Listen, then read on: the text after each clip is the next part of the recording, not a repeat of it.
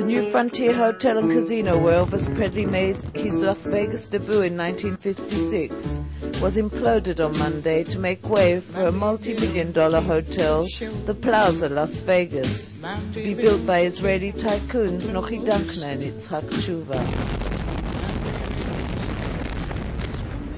The new luxury resort will hold over 3,500 rooms, private residences, retail space and a casino, and will resemble the Plaza Hotel in New York, also owned by Tshuva. At a cocktail party to celebrate the project, the two millionaires said they hope the Plaza will be a source of pride for all.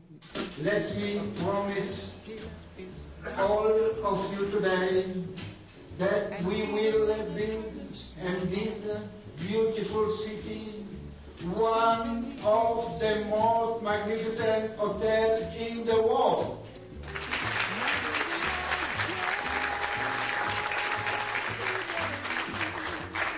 With many garden attractions.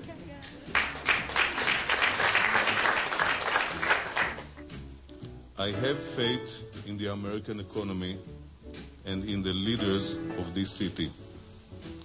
We commit here to the further economic development of Las Vegas, along with advancing the principles of social responsibility and support to the community.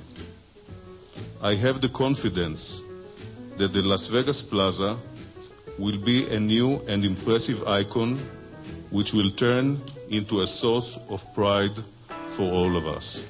Not only Elvis Presley, but many other famous performers played at the Frontier Hotel, which was the second resort built on the Strip.